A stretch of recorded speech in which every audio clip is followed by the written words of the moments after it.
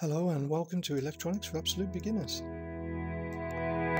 In this video we will look at how to use a variable resistor to control the speed of a small DC motor. So what parts do we need? Well, we'll need a breadboard, a battery and a means of connecting the battery to the breadboard. We'll also need a small DC motor, a potentiometer, a terminal block, a fan blade and a few jumper wires. So what size motor do we need?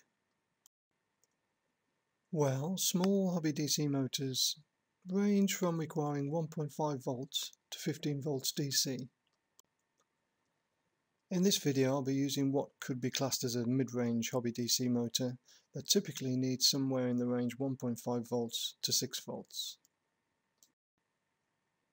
Having said that, I'll be using a 9-volt battery power supply, so when the variable resistor is not providing any resistance at all, I'll be providing more voltage than the motor needs.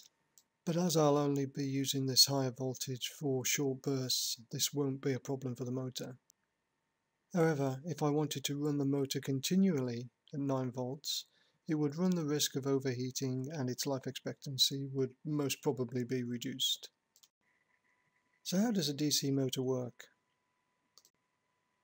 When a wire carrying an electric current is placed in a magnetic field, it is subjected to a force that tries to move the wire in a particular direction. If the wire is in the form of a loop, as shown here, then one side of the wire is pushed up while the other side is pushed down. This creates a turning force, which is known as torque. The torque causes the loop of wire to rotate within the magnetic field. In a real DC motor, there would be many more loops than shown here, which would create a smoother running motor. Here we can see the circuit, which shows the DC motor, and the potentiometer, which is drawn as a variable resistor. I've used a 10K variable resistor, but don't worry if you don't have one exactly the same size as this.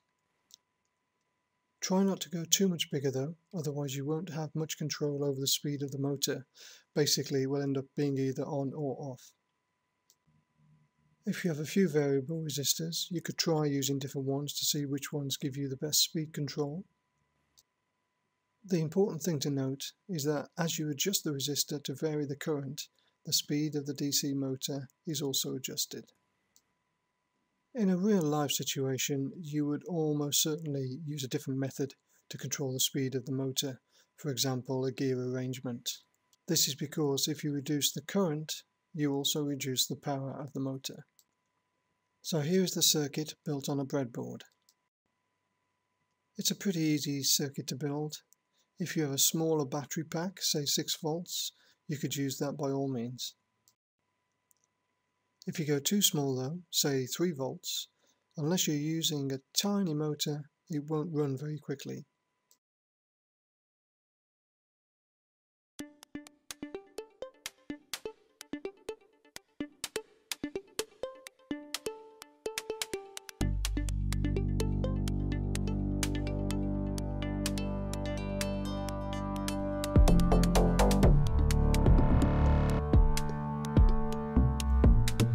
So as I adjust the variable resistor, I can control the speed of the motor.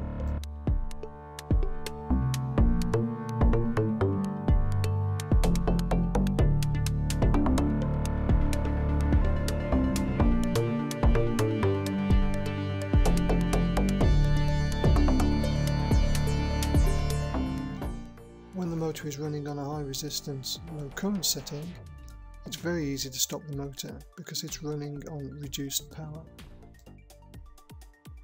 However, if I run it on a low resistance, high current setting, the power is high and it is more difficult to slow the motor down.